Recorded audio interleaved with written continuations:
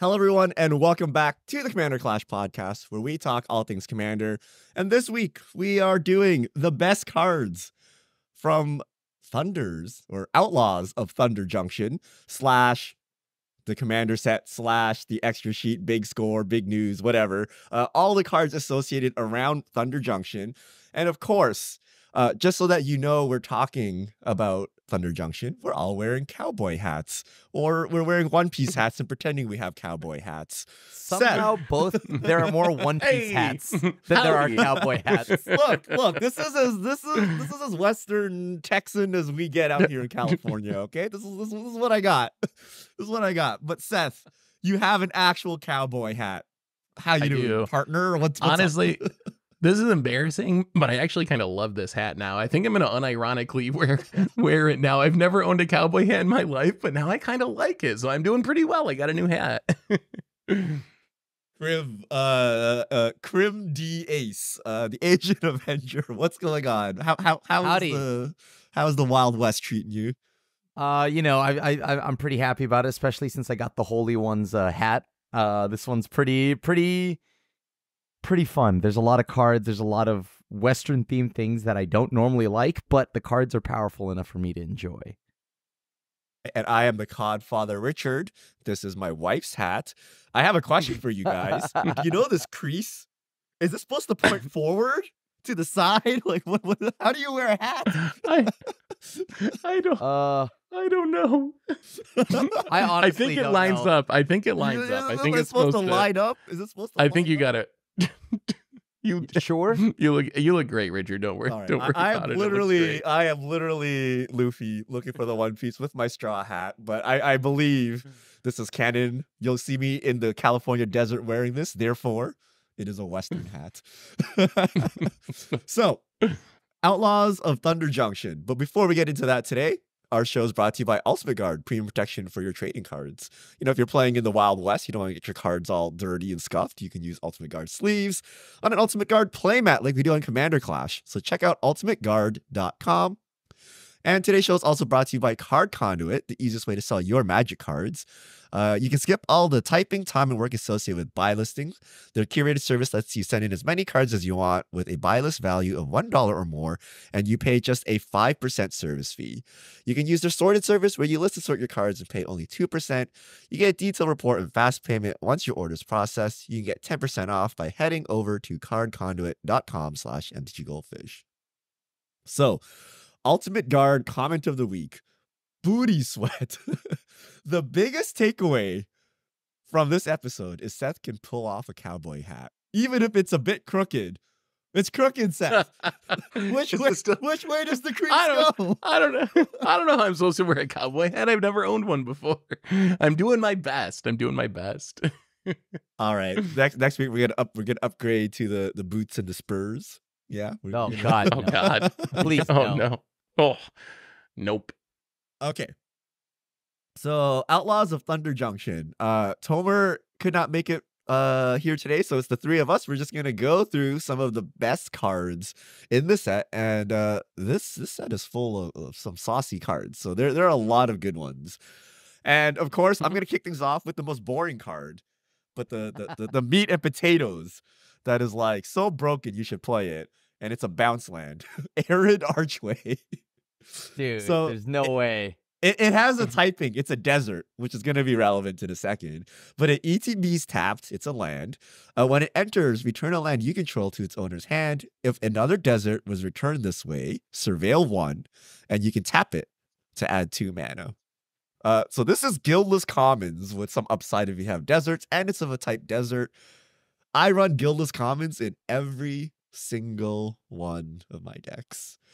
So having a second Guildless Commons. You're running every, so like outside of mono white. So a mono white board every time, but you run it in like 3-color decks or whatever, or is your like mono white decks? So all colors, so green included. So once you get to 4 or 5 colors, I have enough of the like the Ravnica bounce lands that I don't need the Guildless. But 3 colors, yes. 3 colors will run the 3 matching bounce lands plus the Guildless Commons, because it's literally a ETB tapped land that draws the card, right? Because you're bouncing a card back, so it's like you're drawing a land. So would you pay 1 mana to draw a card? Right? I would. And you get the upside of bouncing back your Otawarus, your Ondu inversions, your MDFCs. You can trigger Mystic Sanctuary again, all that, right? But even without that, it's literally tap land, draw a card where that card is a land, right? So I play these everywhere. Maybe I do not appreciate bounce lands enough. Like, I love it in mono white for catch-up ramp purposes, but I don't know. I haven't gotten so far where I'm like, drawing a land is worth playing a colorless land in like my 3-color deck. But I don't know. What do you think about these lands, Grim? Do you play them? I don't. I mean, like, I see their synergies with MDFCs and stuff like that. That I do like, but I don't know. Sometimes I just don't feel like these bounce lands are worth it half the time. Like, I play maybe 1 at best. I feel like Richard's deck is like 90% bounce lands. I feel like oftentimes I draw them early. I have to bounce my land back, and then it's just like I didn't really do anything. I just set my tempo off. I haven't really enjoyed it all that much. Just kind of low on them. So Richard, I got a question for you. How much does being a desert actually matter? Is this just guildless commons like 99% of the time, or are you trying to get some upside out of the desert type on there? Okay, so there's 2 upside cards. One we're going to talk about in a second. Well, actually, there's 3. So Scavenger Grounds, you can sack a desert, right? So normally you just sack itself, but now you can actually get like 2 activations of Scavenger Grounds if you want. And Hour of Promise, that's the 5 mana green ramp 2 lands out of your deck, any lands. And if you control, I believe, 2 deserts, you get some number of zombies. You can tell I've never two zombies, yeah. You get two zombies, yeah. But now we have enough deserts that this is actually plausible to do, right? Like the dream play is Hour Promise, grab 2 deserts, get 2 zombies, bounce back in MDFC, have interaction. Like you can do that. So desert has a meaningful upside now. Does this change your ranking of like, they printed a card called Map the Frontier. It's just explosive vegetation, 4 mana, search for 2 basics, or deserts, put them in the battlefield tapped. Like, do you play cards like Map the Frontier, or there's like Chef It Monitor? You can cycle it for 4 mana, and when you do, you grab a desert or a basic and put it on the battlefield. Like, are we playing these cards to try to find this, or is that going too deep to find this bounce land? I just pay 1 more mana for Hour Promise and get whatever I want, because you might not always want the bounce land, right? You might actually want some other lands. So I just pay 1 more mana. There is another upside, though, which is actually the first card I wanted to talk about, which works really well with your first card. That I actually kind of cheated. There's 2 new catch-up ramp cards in this set that I think are really good. One of them's just a Claim Jumper, 3 mana, 3/3 with Vigilance. When it enters a battlefield, if an opponent controls more lands than you get to search for a plains, put it on the battlefield tapped. And then if an opponent still controls more lands than you get to repeat the process. So you can double catch-up ramp potentially, and it's not restricted to basic plains. You can get your Surveillance or Triumphs or whatever. The other one is a desert one, Sand Scout, a 2 mana 2/2 human scout. When it enters a battlefield, if an opponent controls more lands than you can search your library for a desert card, put it in the battlefield tapped, and then shuffle. And then if a land goes into your graveyard from anywhere, you get to make a 1/1 token only once per turn. So Sand Scout, I think, is really, really good with these desert lands. So I was wondering, like, okay, is it going to be worth it? Because deserts are a relatively small subset of lands, and you probably need at least like 3 in your deck to really feel like it's going to be consistent. I guess you could try to cheat and go with 2, but I think this new bounce land, and then you got Scavenger Grounds, and then there's that cycle of like untapped 1-color lands like Heshep Oasis and Ifnir Dead lands. Even just between that, I think you can squeeze 3 deserts into your deck and make this into a really good Knight of the White Orchid effect, or any of those catch-up ramp spells. And then I'm curious what you think about Claim Jumper, Richard. Like, how good is that? We normally see our catch-up ramp at 2 mana. This is 1 more mana, but it can potentially double ramp you. Will it turn on often enough? Like, are you actually going to have multiple opponents, or one opponent that has so many lands you can trigger it twice? What do you think about the 3 mana one? It is explosive vegetation. So it depends if you want explosive vegetation. So like for 3 mana. Like 3 is a lot more than 2, but There's this card that we play. What is the name of it? The one where you sack it, and for each opponent with 2 or more lands than you get to ramp. Surveyor Scope, I think. Yeah. Surveyor Scope. So the trick is this, right?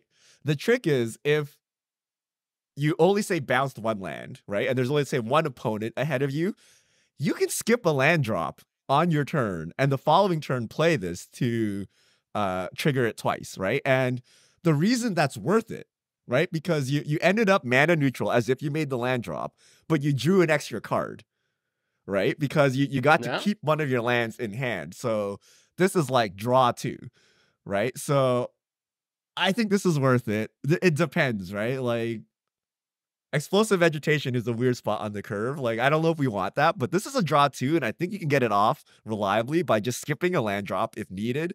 But for example, if there is a green player that ramps and you played a bounce land somewhere in here, then you are probably good to go without even doing any skipping turn shenanigans. So I'm going to give this a shot. I think it's probably pretty good. I mean, I think it's pretty sweet, personally, and I don't know. I like it as a 3-drop. I think that the upsides are definitely all there, especially as someone who's usually behind on lands anyways. Everybody, I'm always going to play catch-up ramp. The nice thing, again, is that I do really like it just says Plains card, as you had mentioned, like a Knight of the White Orchid, as opposed to just having to get a basic. I can even use this card, as opposed to, and like, all the other things where usually tells me to need basics, and I only ever have like 2. I think it definitely jumps the value of Lotus Field even more too, because you sack 2 lands, so that makes it really easy to like turn on your catch-up, double catch-up ramp. But I think both these cards have potential to be really good. And Claim Jumper, 3-mana 3/3 with Vigilance, actually not a bad body. And like the Vigilance is kind of nice if you're playing equipment and stuff. You can do a little offense, defense, get in hits, still have a blocker back. So I think that like knocks it up just a tiny bit more in value too. But I expect we're going to see both of these cards. Richard, are you adding deserts to your deck to play Sand Scout? Like it's worth? Yeah. I mean, Sand Scout is beyond busted, right? Because you play a fetch land, you get a Sand Warrior out of it, right? Like you play Lotus Field, you get a Sand Warrior out of it. So not only is it catch-up ramp that I would say is better than Knight of the White Orchid, because Knight of the White Orchid is double white, which could be hard to cast. Loyal Warhound is 1 in a white. This is also 1 in a white. So this is one of the best cards, and you can grab the bounce land, right? And the bounce land ensures that your catch-up ramp keeps working. So like this is amazing, right? So this is probably like the best 2-mana catch-up ramp spell. I mean, it edges up Cartographer's Hawk. Like it hurts me to say, but like this is the best 2-mana ramp spell, I think, right? It even white catch-up ramp, that is. Sorry. Yeah, it might. Well, it does only get desert, so that is the only awkward part. I do like that sometimes you run into the awkward discard to hand size thing with your bounce lands, and with this you can like get the bounce land desert, bounce something back to your hand, discard extra land to hand size, make a token because it triggers whenever the land goes to the battlefield. So it even kind of solves the like having to discard to hand size issue that you sometimes run into. You land tax your way up and just chuck all your lands and make like a bunch of 1/1s for nothing. Like, wait a minute. How Maybe this broken card's is better this? than I thought. Yeah. But Sand Scout's really good. Wow. Okay. Krim, what do you got for us? So I think one thing we've all kind of seen from this set are all the spree cards. One of the spree cards that I don't think are talked about enough, which I thoroughly enjoy to no one's surprise, is Rush of Dread. 1 black. You could pay an additional 1 to make it so target opponent sacrifices half the creatures they control, rounded up, +2. Target opponent discards half the cards in their hand, rounded up, and then another +2. Its target opponent loses half their life, rounded up. So it's another cruel ultimatum for yours truly. And there's I do love that it says rounded up. Usually these things, they do say rounded down, but now that they've started to shift in power creep, rounded up is nice. And paired with like my Zevlor deck, which will then make it so target opponent. That's exactly what we love. It allows us to then target every opponent. And I just think that these effects are good in any black-based deck because usually these effects are nice. You want to get around Ward nowadays. I still love my edicts. I know Richard doesn't, but I love my edicts. And this is one of the edicts that are just getting better. I think this card is pretty bad. Okay, so I shouldn't say it's pretty bad. I mean, I do think it's pretty bad. I would play it if I have synergies for it. Like, it seems really good. Zevlar, that's a good example. If I'm like Turgridding, this seems like a brutal card in Turgrid where you care about discarding and sacking. I don't really know if I would just play this as generic removal, though. Like, I really have the fear that even with it rounding up, aren't you going to get the worst half of your opponent's creatures and the worst half of the cards in their hand? I guess the last mode has lots of combo potential, so there's like several cards where if you make someone lose half their life, they can do the other half, so I like it in that scenario. But what do you think of this in just like a generic deck, Grim? Is this good enough you're just playing like, I got black mana in my deck, so I play it as removal? Because I haven't been able to get all the way there with this one yet. I think that most of the decks that you play black, I do like it, right? When it comes to Rakdos, most of the play styles and the things that those colors reward you for, Rakdos, mono black, I think this is fine in there. I think this is pretty good. I really like the half ultimatum. I know that ultimatum gave me a ton of cards as well, but I absolutely adore these kind of cards. So my bias is definitely on display here. I'm not going to tell you that, like, put this in any deck with black mana, I guess, like a 5-color black deck. But I do think that every deck I play, this is a strong card. It's a very creamy card. The funniest mode is the last mode, right? Like, so for 5 mana, someone loses half their life. Could be 20 damage, could be 50 damage if they're a life gain deck. And then you just get someone. But the discard hand is just... If you really want to stick it to someone, right? Yeah. Like, did you remove my creature? See ya. Take half your hand away. And the roundup for all of these modes. So if they have one creature, 4 mana kills it as an edict, right? So since you can round up. But after that, like, then they can just choose their best creature. So it gets a little saucy. It'd be better if it said like non-token creatures or something like that. Because there's a lot of tokens sitting around. But Richard, you could make them also sack half their hand, rounded up, and their life rounded up. This is just modal, right? Why like 8 mana, I get the whole thing? Like, what you need is to fork it, right? And then, so if you're playing Rakdos and you fork it, you wrath someone's board. Well, you just kill them straight up, I guess. And but you wrath their board and discard their hand while you're... Oh no, it doesn't work. They won't actually die. It halves and halves. Oh no, it doesn't work. Yeah, if you copy it. Work. But there are like, so Bloodletter Vaclazotz does it. What's the big demon creep? Wound Reflection is one of them. Wound and there's some Archfiend, depravity or something. Life, yeah. Equal to the amount of life you've lost this turn. Yeah. So those are the double ups combo that work. with it. Yeah. Do you think tell me I can combo and remove things? And interrupt and well, I mean, they're dead, hand. so you remove their whole board and their hand. Well, no. That, but remember, I get to target different opponents. Oh, right? That's right. Yeah, that's right. You could kill one person and then half the hand of someone else. Annoy the rest. Yeah. Yeah. Would this like, be OP if it just hit each opponent? Like, would that be too OP, Krim? I mean, yeah, I think it probably would be, right? Like, do you think? Like, if for 5 mana, I just halved everybody's life rounded up, and then potentially 8 mana, I just got everyone's hand, and I like this is something that you can reoccur. I mean, if you forced easily. it to be 8 mana, I think it'd be okay if it hit everyone. But because you can go 5 mana, halve everyone's life, that'd probably be too strong. Yeah, I guess that's like a 60 damage 5 mana burn spell or something. If everyone's at 40, so I guess that's kind of wild. Yeah, absolutely nuts if that were the case. But yeah, I don't know. I still think this is a powerful card. Its flexibility is why. All right. Olmec Matterweaver. It's a white human artificer. At 3 mana, it's a 2/4. Whenever you cast a creature spell, choose one. Create a 1/1 colorless gnome artifact creature token, or create a token that's a copy of target artifact token you control. Artifact decks get even better.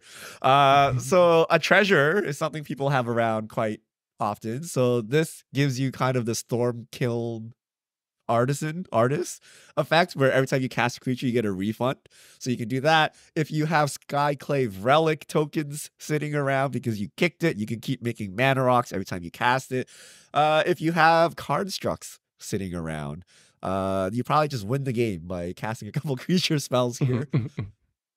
It's a 3 mana 2/4 at base too, and it just does so much. Like at base, it makes 1/1 gnomes, and then if you have literally anything to combo with, you can probably pop off pretty hard. So artifact decks keep getting better. That's all I gotta say. I mean, the card's really good. The card, yeah, I think this card's really good. And you didn't even consider like trying to make a token copy of like something more powerful than like a treasure or something. So if you really want to go deep on this, there are like heat shimmer effects. We got a new one in Thunder Junction, whose name I can't remember, and the big score that is just like 2 mana, make a token copy of an artifact or creature that is an artifact, and then you could use this to copy it. So there's definitely a lot of shenanigans here. Plus, just like we've seen Monastery Mentor pop off, other similar cards that make 1/1s, and a lot of decks are playing creatures. So yeah, I think this is a pretty solid inclusion that's gonna have a lot of upside. I think it's decent. I think you know what, you like I'm trying to figure out what deck I would want to play this in, right? Like every artifact deck is already busted, so I'm not really like impressed by this. This is actually pretty weak. Right? Is it not? I mean, when you play in like, what about like humans or something, Krim? What about playing in your human deck? Like, it is a human, and then you can use it to copy whatever, a treasure from one of your things or so forth, or make 1/1s. Is that good? I don't think this is that great, because like the problem is the tokens that it makes aren't even a human. They're a colorless gnome, right? I don't know if I like that. I do like, this is definitely more one of those, maybe like an artifact aggro, like an affinity style deck, maybe. That might be a little more efficient here. But I don't know, this, we've seen tons of effects like these, right? Third Path, Iconoclast, things like that. There's lots of things that can reward you for casting, things. This one rewards you for casting creature spells, but the second mode is kind of weird, because I don't really see the use of it in a creature deck, unless I'm like, maybe copying a coat of arms. That's actually, it has to be an artifact token. They make a token of it, so you can't even just copy a normal artifact. I don't know. I feel like that second mode's pretty niche, and I'd rather just play a better, more aggressive body. I mean, too hard. Just think lowness deck, okay? You don't need to make token. It's clues, clues, treasures, food, right? Sure. Guess what? Food is a white color, right? So here you go, right? So, but you have to cast a creature. Yeah, right. But those decks have tons of creatures, right? They're not just strict artifact decks, right? They have things that generate food and generate, investigate, tireless tracker, blah blah blah blah. Academy manufacturer. I feel like does that work with this? By the way, if you make a token copy of a food or something, does it triple with Academy manufacturer? Ooh, let me read it. When you cast it, create a token. It should, yeah, I believe it should, because you created a token copy. So yeah, if you copy a food, you'd get a treasure and a clue too. I mean, this is good in any Academy manufacturer deck, sure, but that's like I don't know if that's a reflection on that card or this, but like, I don't know. Like, think of it this way, Krem. If you have a treasure out, isn't every one of your creatures like? Isn't this like a crazy ramp spell? Because every creature is going to make a treasure that's like netting you 1 mana. So it's like a static 1 mana discount. Plus you could store up the treasures. I think that's what sold me, because I was kind of where you when I first read this card. But then when Richard mentioned treasures, that's what I think really sold me on it potentially being powerful. Because a lot of decks are going to have the ability to make treasures. Even your creature decks have creatures that make treasures. And then just every time you cast a creature, getting another treasure that's not even like tapped or anything seems really strong to me. Like, again, I think that it's strong in the right shell, so I feel like it's kind of niche. I need to ask Phil about bat lowness, but I've seen enough lowness. I've seen enough of these like stupid tokens that Phil keeps making, and they always pop off. And to me, this goes right in there. So is there a bat lowness? Like, someone, they gotta make a bat lowness, and then we're cooking. Seth, hit us up with a card. Well, it wouldn't be a best card from a set list without me bringing up the Panharmonicon from the set. And this is a good one. Annie Joins Up. So Annie Joins Up is a 4-mana Naya enchantment. Actually, if you're a commander player, the whole Joins Up cycle is worth looking into. Vraska Joins Up is also a really good one. But Annie Joins Up, 4-mana Naya enchantment. When it enters the battlefield, 5 damage to a creature or planeswalker an opponent controls. And then, if a triggered ability of a legendary creature you control it triggers an additional time. So this is kind of like a Panharmonicon for Legends. Really, it's like a roaming throne for Legends or a harmonic prodigy because it works with any ability that triggers, not just ETB triggers. And we've seen roaming throne. The card's like super expensive. It keeps seeing more and more play. It's really become a staple of Commander. It's up to 9% of decks now, even though it costs over $30 and it was just printed last fall because it's showing up in so many archetypes. I think that Annie joins up. The only drawback of this card is its color identity. It is 3 colors,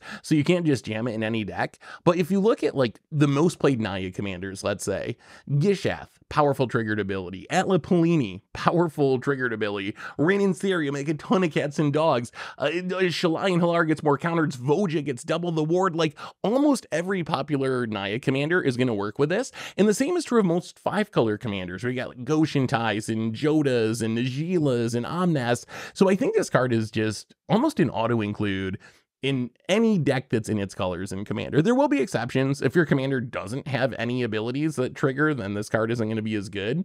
But I think replacement effects don't count, right? Like Ginny Faye.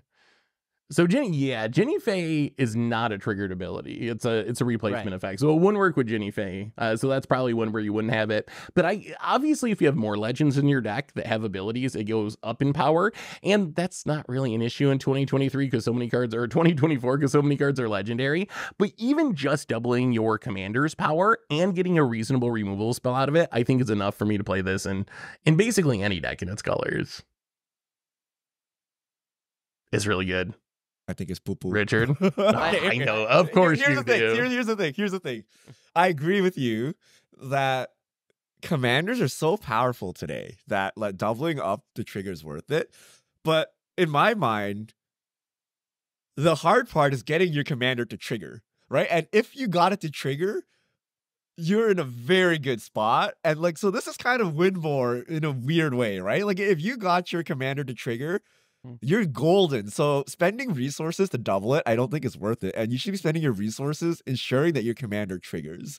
Because, like we said, like every card just snowballs out of control. Like, do we need to double that snowball or you know, because you're paying 4 mana for it, right? It's not free. So I feel that kind of lessens it because the trigger is powerful enough on its own. But remember, you also get a removal spell out of it. Part of the problem with Panharmonicons is they don't really do anything. You're taking a turn off. 5 damage to a creature Planeswalker isn't the greatest removal spell of all time, but it does kill a reasonable amount of stuff, right? If you look at popular isn't this just the Flame Tongue Kavu? Yeah, like Flame Tongue Panharmonicon, yeah. Like it's. I feel like most of the time it's gonna be a Flame Tongue Kavu, right? But I feel like the removal helps, right? It's got to. I don't know if I'm paying 4 mana for that, right? That's the problem. Like at least Flame Tongue Kavu leaves me with the body. I do think that in the right deck, like again, the right home, like a Legends Matter, like a Sisei deck or something like that, sure. These effects are really good.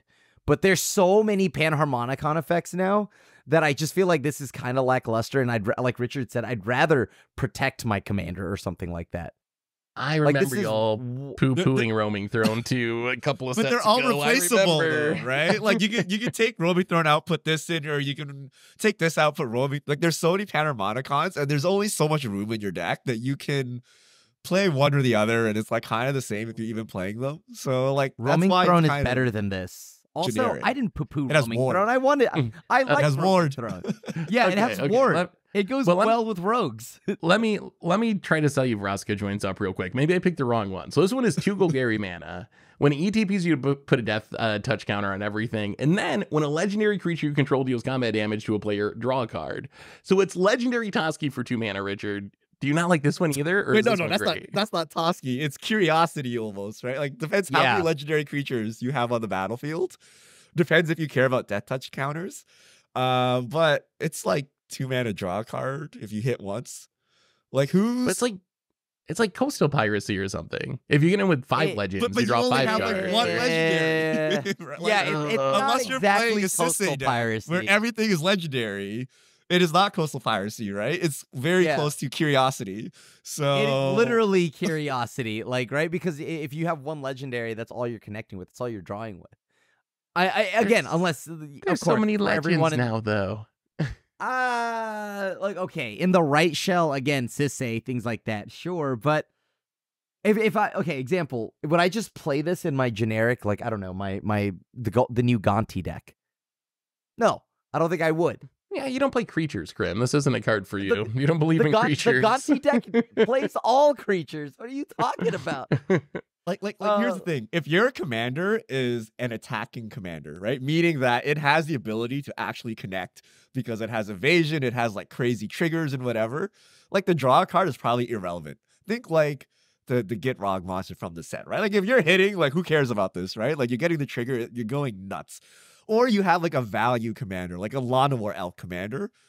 You're not hitting anyone with that, right? So this doesn't really help you. I guess you could tap it with Death Touch and like hope someone doesn't block, but your commander's probably trying to use its ability rather than attacking. So the payoff is like not there. I don't think it. I think this is crazy in legendary decks, right? So if all your creatures are legendary, you're playing Sisei or whatever, Joda, like that kind of stuff, this is crazy. But otherwise, it's like, eh.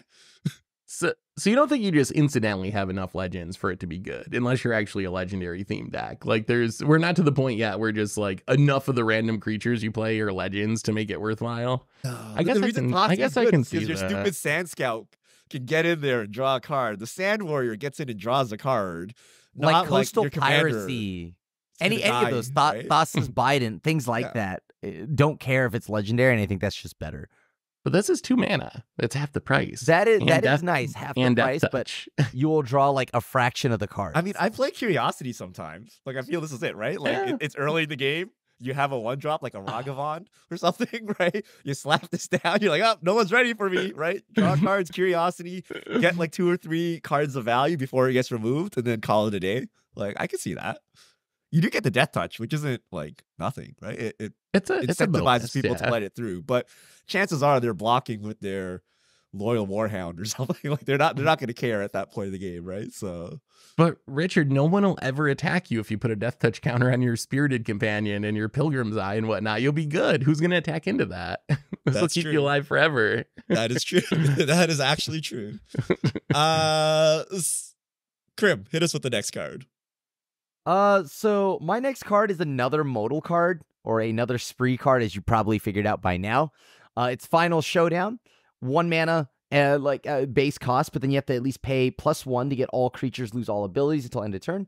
Plus another 1, choose a creature you control, it gains indestructible until end of turn. +5, destroy all creatures. This is at instant speed. So I think we are getting closer and closer to actually just the 9 meta Wrath. And this card, its versatility has just made it so it's going to be that much easier to go 9 mana. I mean, 9 cost Wrath, or no, 9 Wraths total. 9 Wraths total. I just love this. It's nothing crazy. It's just very, very versatile and good at protecting your stuff, or kind of doing a better, a cute dress down impression. And then, of course, I love my sweepers. I love instant speed. So this just feels really, really strong in Commander. This card busted. It's like Cyclonic Rift. I think it's even better than that. It's so good. So the upside is you can cast it like Cyclonic Rift, and the upkeep before your turn, yes, you're going to blow up your stuff if you have stuff, which is different than Cyclonic Rift, but you still get around the issue of your opponent's getting to rebuild first. If you tap out for a Wrath during your turn and it's like 6 mana, your opponents each get to like rebuild their board before you get to deploy anything. With this, you can cast it on the end step, and then you're the first one who gets to use your mana to like set up your board again. So I really like it for that reason. I think I rank it just behind Farewell and Austere Command, so it might be White Wrath number 3 for me. Yeah. I'm not okay. I'm gonna play this for science, but I think this kind of sucks. Like, do you play Vanquish the Horde? I never play Vanquish the Horde. Vanquish the Horde is like basically Blasphemous This is not the same. White, but it's like 2 mana Wrath creatures. The problem is it's only Wrath creatures. This gets around indestructible, right? But so does like a card like Sunfall. But like we don't play Sunfall. Like I never even Sunfall's not instant. I never consider it, right? But like I don't know. Like if this was split second, I'm on board. If this was phase everything back in, I'm on board. But this is just like you can get around indestructible creatures. And if you're saving one of your creatures, say you're like a Voltron deck or something, there's like better wraths, right? Like Divine Reckoning, things like that with like flashback and stuff. But you're Not trying to at save. instant speed. Not at instant But speed. what, you're just gonna hold up the mana there and just like what does the instant speed get you exactly? You hope someone taps down so their Teferi's protection is offline, and then you like get them with the final showdown. But who's gonna do that when White or deck you is wait holding until 6 they mana? phase in. Or you wait till they phase in and then you blow it up then. What if you you guys think like of it like route? I didn't think see of it anyone like play a route fog. before. Think of It's it like better a than fog, route. Richard. It's like a fog, but the creatures die too. It's a little expensive fog, but It's it's too like a expensive. fog. That's like Ink Shield or like I mean I do play route from time to time, but again it's always like very like if I'm a draw go deck, okay, yes, right, like this actually makes some kind of sense. But I don't know. It's just destroy all creatures. Like that's the biggest problem. It doesn't kill That's so artifacts, good. enchantments, So good. all that other nonsense. I think you can get some value out of the other modes. I was actually really surprised in our last Commander Clash, or one of our recent ones, you cast a Dress Down, and it was really instrumental in swinging the game for 2 mana. Just having creatures lose abilities for a turn was actually really, really huge. So this is like a Dress Down that you also get the upside of like, in the late game, I can also cast it for a bunch of mana in Wrath. I'm sold. So I think... Hey, there we go. So I never I knew we could get I never thought of it as just 2 mana Dress Down. Like to me, I always chained that 1 with the 5 to make it like a like a rat that gets around indestructible or something. But you could use it as 2 mana Dress Down. Or 2 mana save a creature. I mean, if you it need could be to, like a bad 3 protection mana, spell. right? I You can could see 3 that. I mana can see save a just 2 mana creature Dress and Down Dress is Down. enough to save you. 2 mana Dress But Down it's- is enough to save you a lot of the times. So that is the true 2 mana fog. So I There's like the that. fog mode, and then you I have the don't upside like if you have a 6 ton of mana mana. You play it for the 2 mana mode, and then you get the upside that maybe you got a lot of mana in the late game, and you get to Wrath. So plus, I mean, the Isochron Scepter. versatility's all there. Versatility's Versatility's all there. All right. So You got me good. back. You got me back with the Dress Down. There. You got me back with the Dress Down. Yes, we did. I like it. I like it. Oh wait. No. It's not Dress Down. It's not Dress Down. No. Oh, no. so close. So here's the thing. Here's Dress Down. So Dress Down is humility for a turn, right? You flash it in response. They play their crap. It's all humility. This does not do that. You flash it in, all their stuff ETBs in, and then you get totally wrecked. It's not Dress Down. Back to the garbage bin. Back to the garbage bin. It is worse than Dress Down. That is true. It is worse because it doesn't apply. Dress Down applies to all the future creatures too. Right. So For this that turn, only right? applies to what's on the And battlefield. that's the important thing Yeah. because you need to do it in response to the Crater Hoof. Like the Crater Hoof comes down, you dead. Like this final showdown. Oh doesn't wait, help you no, unless actually, you have you're not dead because you can just blow up. Yeah, if you everything. have 6 mana conveniently for the Crater I Hoof mean- turn, right? I mean, yeah, like I don't know, man. I think you're totally overlooking its versatility. Very plain, very simple, nothing crazy, but just very efficient. We talked about I'm this with you, last Grim. I like podcast it. too, right? This combos with Sunforger. If you're a Sunforger believer, so Sunforger, you can yeah. Sunforger this out. I don't know what else it combos with. Oh, wait, You does do have it to combo pick with this free. Isochron Scepter? Isochron Scepter is the other big one. Yeah, you can put it under a scepter, and you still have to pay the 5 extra each time, but you can just Wrath every turn off a It's the Of a 36 scepter. Wrath meta set. Yo, that sounds great. It sounds not so blowing up miserable. artifacts is an upside. You can keep it on the scepter forever. Synergy. Okay. This is probably actually my favorite card of the set. Well, no, the land was. No, I lied. This is my favorite colored card. No, the ramp one too. This is my favorite black card of the set. It's There we go. Insatiable Avarice. Single black sorcery with spree.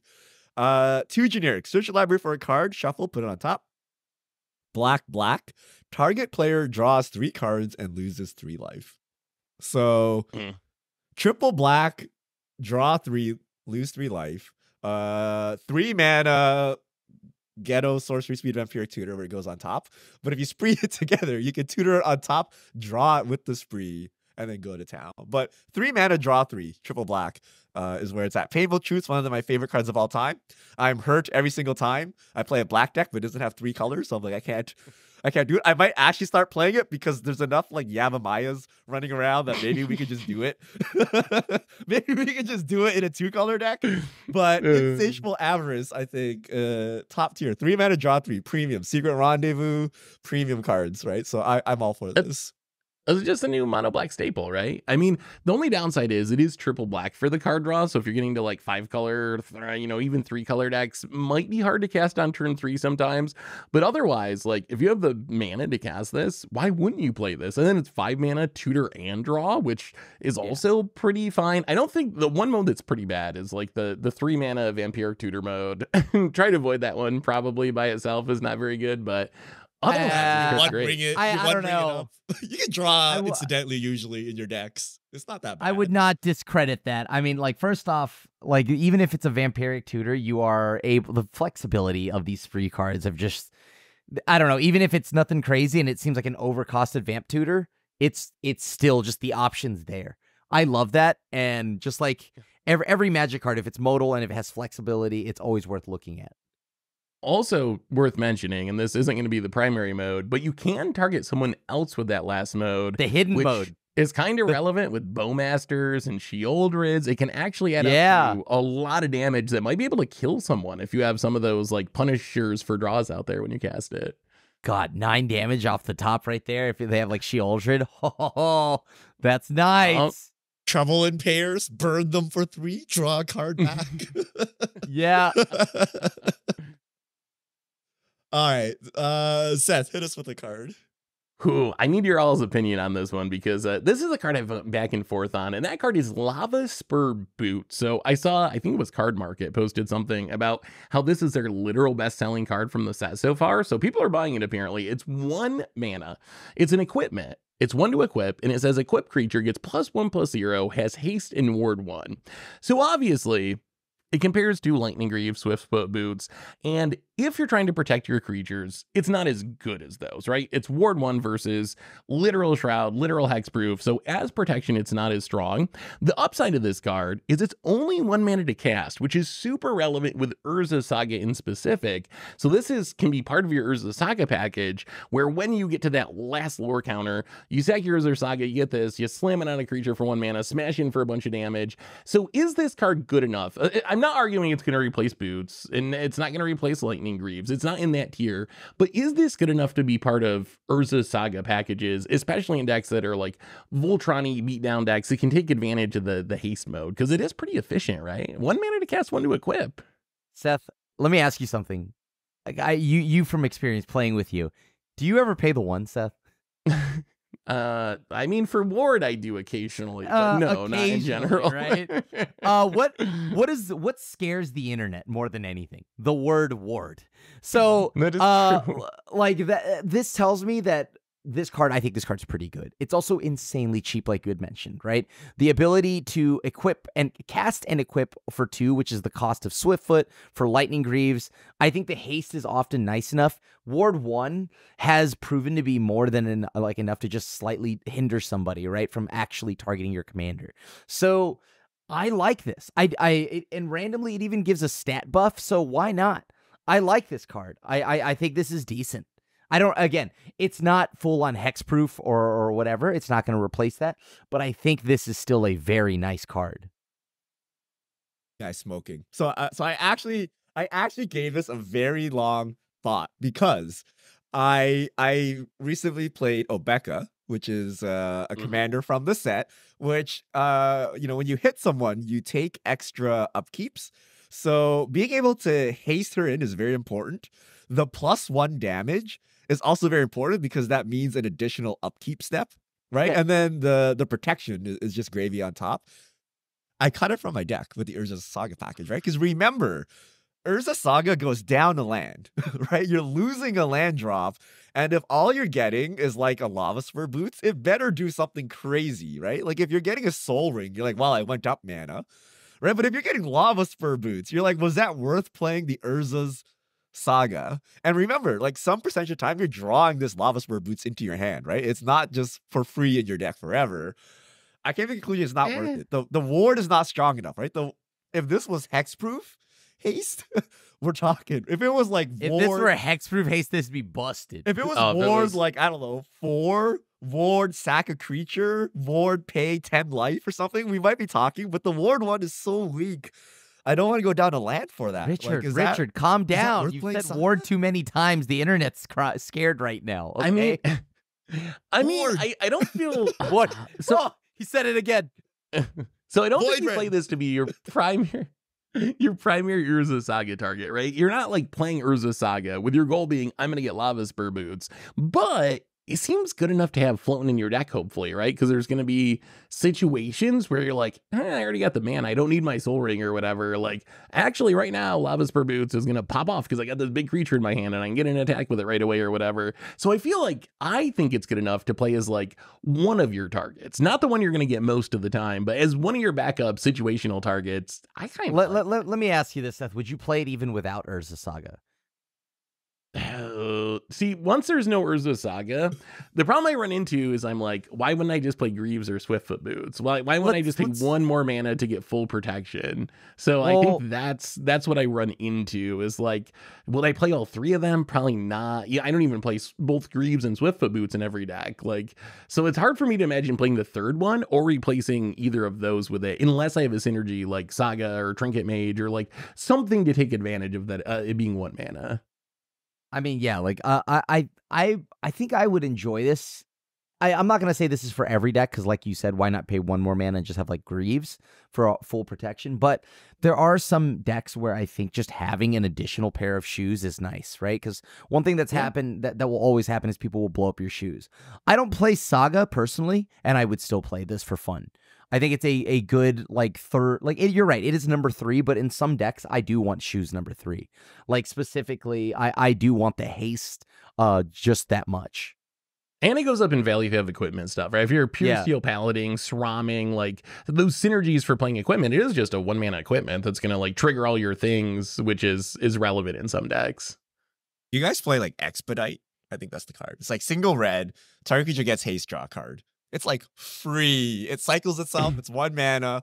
You're like, oh, well, you know, sometimes my commander might need haste. This will be super handy. It like costs nothing. It kind of cycles. Like, do you just chuck that in your deck? Like, even if it's somehow the same. No, but even if it's somehow like neutral, like, is it worth a deck slot? Like that's still a card you need to cut to put in your deck, right?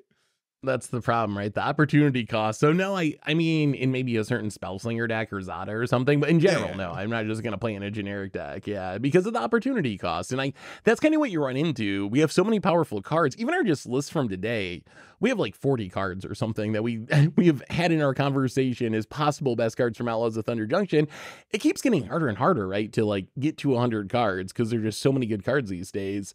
So the opportunity cost is the issue. And that's kind of what I run into. Like, play it for fun. Maybe it's a budget option because Greaves is actually still kind of like a few dollars. But I still like it when there's a Saga. All right. Crib, hit us with a card. All right. So this one might be like, yeah, it's definitely one of those build around cards, but I think there's a lot of big role players that have come in from this set. This set is very powerful, and one of those role players I think is Satoru the Infiltrator. 2 mana, blue and black, human ninja rogue menace. Whenever Satoru, Infiltrator, and or one or more other non-token creatures enter the battlefield under your control, if none of them were cast or no mana was spent to cast them, draw a card. It does not say this only triggers once per turn. This is something that is huge for like ninja decks. There's lots of blink decks. You could play it in an Esper blink deck. There's whatever deck that can abuse this ability. I think this card is very good. Ninjutsu, this is just absolutely nuts. You are gonna run wild, making like so many cards. You will be sitting on a mountain of cards. Again, this is a huge role player. It's in a specific deck, but it's so good in that deck. So what triggers this? So ninjutsu, blink, reanimation. Yep. Like literal like free spells. If you played a Memnite. Yep. Or if you play like a Thought Monitor or something, right? Like that would do it as well. Evoke elementals. Elementals. Yep. Those are the is this big ones, broken I in think. eggs? Do we have enough mem knights? Oh, yeah, you're right. Is it Jameer eggs In- time? Is this where we're at? I've Like seen some Cloud- brews for Cloud- it for 60 card Cloudstone formats. It Trio, seems eggs, Oh. whatever, go Maybe. off. If- like so- you could just keep bouncing like your Ornithopter back or something like that. You just draw your whole deck. Yeah. Kobolds. Yeah, just kobold Yeah. your way into victory. Kobolds, yeah. Someone said non-token creature, but yeah, I think this is very good. I think this card is absolutely nuts. Someone At said this 2 mana. is up the beanstalk. They were talking more about modern, but now I kind of can't unsee like the amount of things that trigger it when you actually get into like how many different things will draw you a card with this. I think the other reason I'm excited about in Commander is ninjas are super cool, but they have one big problem, which is their primary commander is incredibly busted archenemy Yuriko. Like it is just so over the top. So if you want to play a ninja deck that's good, but not like immediately going to make you the archenemy at the table, I think that's like where this is going to show up. This fills that role really nicely. It's still really powerful. It generates card advantage, but it's also not like, oh my God, you're just going to Emrakul and like flip it and kill the table. We got to get rid of you like power level. So I really like that too. So first off, everyone, for those that don't know what ninjutsu is, that is an actual just activated ability. You're not casting it, right? You're just activating an ability. So that's why this would trigger. But on top of that, I think that, yes, Yuriko, obviously the poster of broken things you can do just in general, regardless of ninjas or not. I don't even consider Yuriko a ninja commander anymore. Like, right, she's not. She's just so much better than just ninjutsu. So I actually think the next drop off is then Satoru Umezawa from Neon Dynasty. That one people will probably like. That's honestly a ninja deck, right? And that one's also pretty busted, and people are afraid of getting hit by Blightsteel.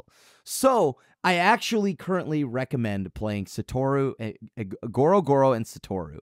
That is an actual very good ninja deck that I cannot wait to put this in. I think this card will probably draw the ire of the table more than Satoru. Because once this comes out, I think people will start to realize, again, this is a very cheap commander that will also you kind of just can keep going.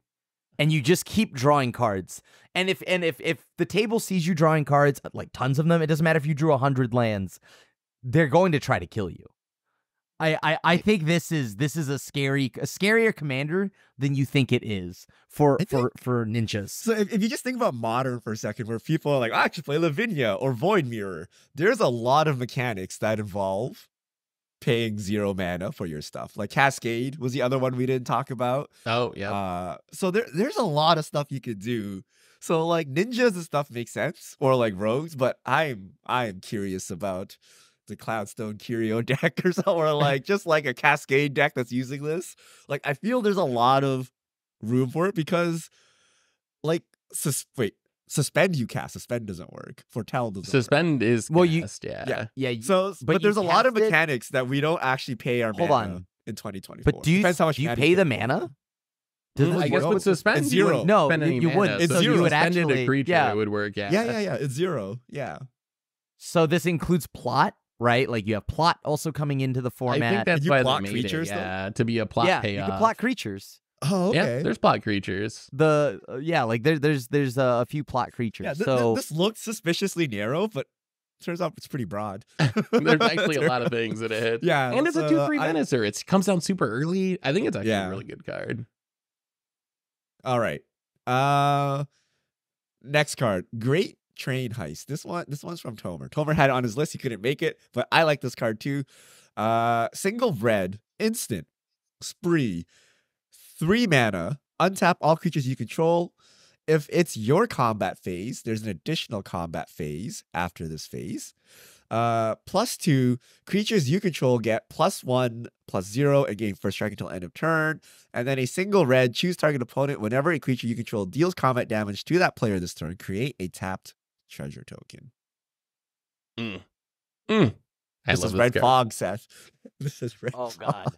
Wait, Red Fog? Wait, how's that Red Fog? You Everything 4 is mana, fog. untap your team and block. No one will see it coming. You can even give your team first strike if that helps. I guess but that's true. It's an extra combat step. It's an extra combat spell. that doubles as like utility ramp that's delayed because the treasures come in tapped, or can be used as like a pseudo fog where you untap your team, get enough chumps in just to not die, and then take your turn. I think like the it. card is I actually very overlooked good.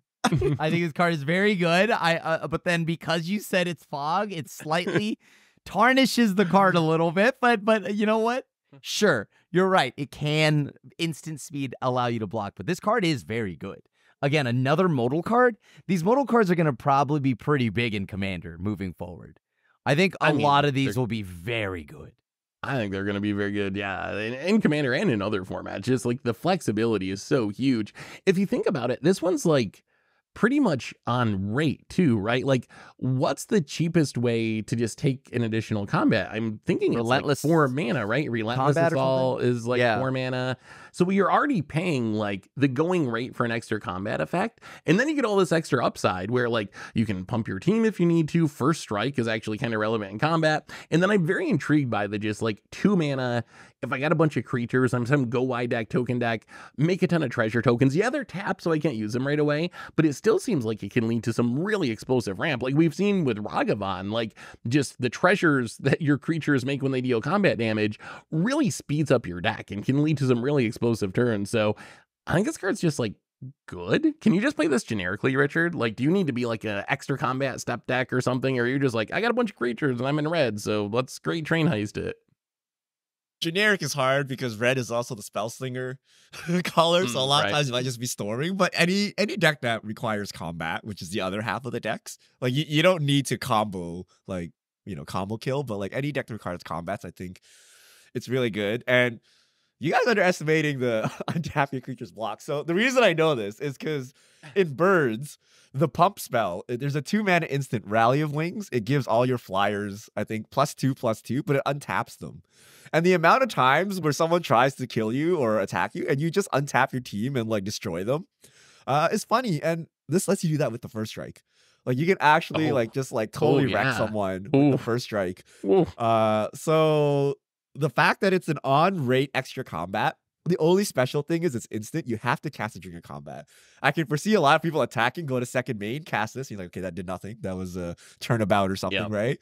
But I think this is it. We need a tier list ranking of all the extra combat spells because we have a lot of them and they're all very slightly different at different mana values and different combo potential. So which one makes the cut? I know what your number one would be. It's the one from Murders at Karlov Manor. The 4 mana Boros one that fogs and then allows you to untap and then goad the entire team. There's another combat and the whole team goaded. No, 4 mana fog is rough though. I mean, but it's also a kill condition, right? It is. You go to somebody else. We're trying to add conditions onto his fog, right? This is just a solid extra combat. That's where we're reaching. And it has a fog backup. Right? That's where the line is drawn. Whoa, Krim, you're being ridiculous. Okay, I hate Ink Shield. I'm an Ink Shield. Me too. Because it ends the game on top of the No. Ink Shield's great. It's a win con. It's not a fog. It's like you're setting it up. Everyone knows it's coming and see if they can avoid it or not, right? Like it's very obvious. Don't. Nobody ever plays around it. Are you kidding me? And if you're 7 cards in hand, pass with 5 mana up. No, don't worry, guys. Dude, okay. All right. Sure. I mean, we should do the tier list sometime, but this might be the best extra combat effect on the spell. Like, I think there's a pretty good argument that when we do finally tier list them, that this might be number 1. Because of the fog mode. Okay, Seth, go. All right, so I've moved a little bit away of playing endless blink value decks. I don't play them as much as I used to. That used to be my go-to play style when I first started playing Commander. But this card has got the blink juices flowing, and I might have to go back to my old ways for another round, which is 3 mana, including a white mana, in double X. And it says, exile any number of creatures you control, then return them to the battlefield under their owner's control. Repeat this process X more times. So This looks a little bit like Eerie Interlude, Ghost Away, these like 3 mana blink your entire team effects. The downside of this card is it's sorcery speed. So what this is not going to do is blink out your team in response to like a Wrath or something. It's not going to fizzle a removal spell. What this card does actually say is trigger all your ETB stuff X times, and that by itself is an absurd effect in a Panharmonicon deck, in some sort of ETB trigger deck, in some sort of blink deck. If you think about what this is, the only thing we've seen that's kind of close to this is Lazelle's Acrobatics, which is 4 mana, and if you high roll, it'll blink twice, but you need to roll like a 11 plus, I think, or a 10 plus, something like that. This card has the potential in the late game, you can trigger all your ETBs 3 times, 4 times, 5 times, and that is pretty realistic. Imagine a board full of Muldrifters and Spirited Companions. You will draw so many cards. There's things that drain on ETB, deal damage on ETB. This is just going to trigger all that stuff. It most likely wins the game. In the late game, when you're casting this for like 12 mana or something, you probably just win the game on the spot with ETB value. So in any sort of blink deck, Panharmonicon deck, this card is going to be so incredible. It's just like, it's ridiculous. I can't even believe they made this card. It's like so wild. Yeah, I think this card's pretty sweet in those kind of decks, right? Cloud Blazers, et cetera, et cetera. I'm a little sad though that I don't know. I mean, is this, why is everything like now we're doubling the doubling, right? We're doubling the doubling. We've decided we're starting to double the double. Like doubling is not what it once was, right? I feel like now I just assume everything is doubled. But now we have lots of cards with triple on them. We don't. Tripling's have a quad. the new doubling. We don't have a quad yet. Just like quad base. But this is it, right? This is it. Kind of quad. It's X this based. is yeah. It's essentially quad based. Your Muldrifters. This thing pretty much wins you the game. It ensures so. There's Stonehorn Dignitary, which when it ETBs, an opponent skips their next combat. So with this, you can make the whole table skip their combat. So no one's killing you through combat. They're gonna have to win with some other means. Blink is just like if you have a jank theme and you need to win, you either change it to Enchantress, change it to add the Enchantress package, add the Blink package, or add the Artifacts package. And like, here you go, right? Blink is up there with one of those, like, if you don't die in the first 4 turns of the game, you are set up to draw like your whole deck. Like your biggest risk is like running out of time or decking yourself. So it's so powerful. So powerful. It's also kind of insane that they don't have this card exile itself. This reads like the kind of card that should exile itself. Very easy to go infinite with like Peregrine Drake and Archaeomancer, Peregrine Drake Eternal Witness, like some way Dockside Extortionist to make mana and Eternal Witness, like anything that makes enough mana to cast it again and something that gets it back from your graveyard, you just blink your way infinite, like literally infinitely for as long as you want to do it. So I'm surprised it doesn't exile in Resolution. I mean, like, I feel like any Blink player probably absolutely loves Michael Jordan, right? They live by the quote, "I've never lost a game, I just ran out of time." And this is along with control players. So like that's a good ethos to live by, I guess. All right, Krim, take us home with your last card. Well, it's not going to be fun. It's not going to be pretty, but it is going to make it so that we can keep everything in check. Just like Seth had mentioned, there's lots of things that are blinking, drawing cards now, meaning multiple spells are getting played. So I forgot I wanted to mention High Noon. High Noon is just a 2-mana enchantment, one and a white. And it's just a 2-mana enchantment. Each player can't cast more than 1 spell each turn, and then pay 4 and a red, sack it. Deal 5 damage to any target. So it's not a stacks piece. It's a roast. It's a removal spell. It's a removal spell.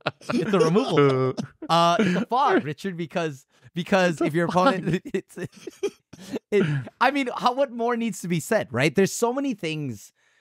There's just too much. Sometimes you sit there.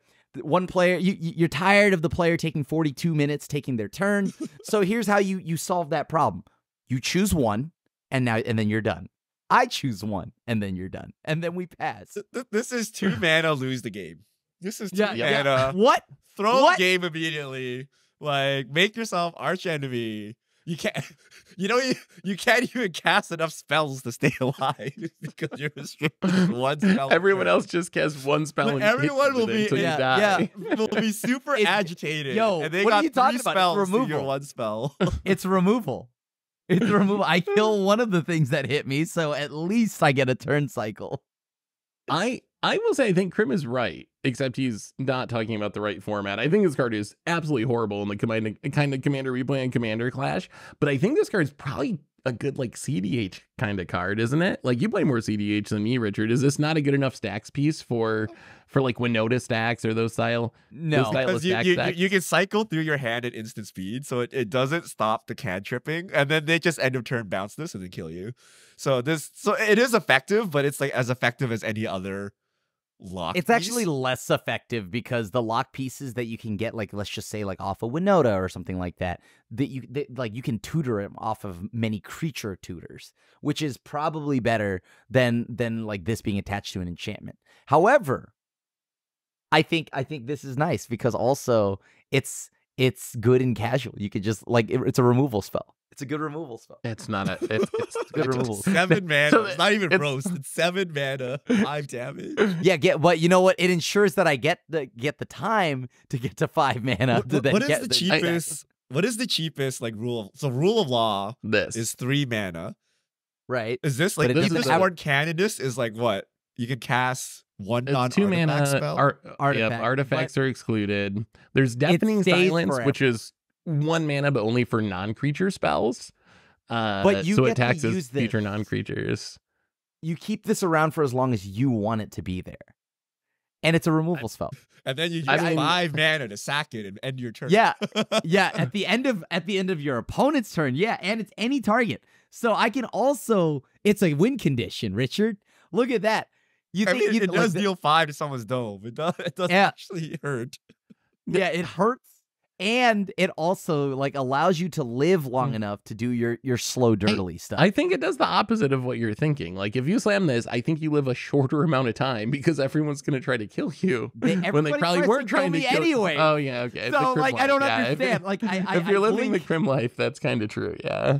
I just don't understand what you mean. People don't do that all the time. Like so. Like, I wouldn't even play this if it was non-symmetrical. Like if it's like each opponent can only cast 1 spell. Because again, say you can cast multiple spells. Well, guess what? 3 combats, 3 spells, 3 people's worth of mana are coming for you anyway. So even if you are unhindered 3 yourself, combats it doesn't matter. From a deck that played one thing a time, and one thing at That's a time. enough.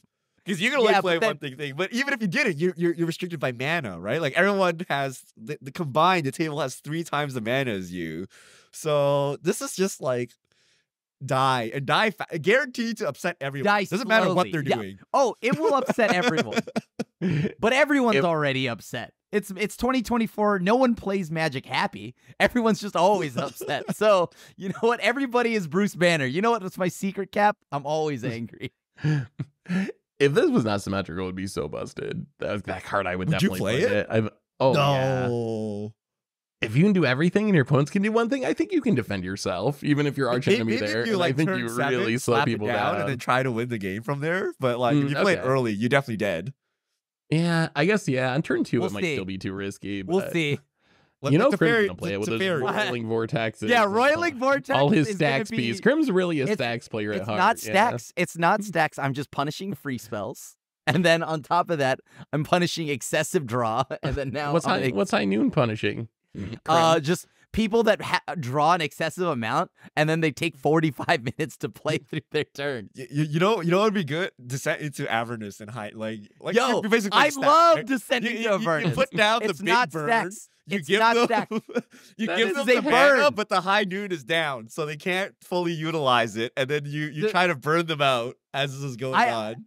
I will say that Descend into Avernus is not a burn spell. It is not a stacks piece. It is a burn spell along with Roiling Vortex. This is not.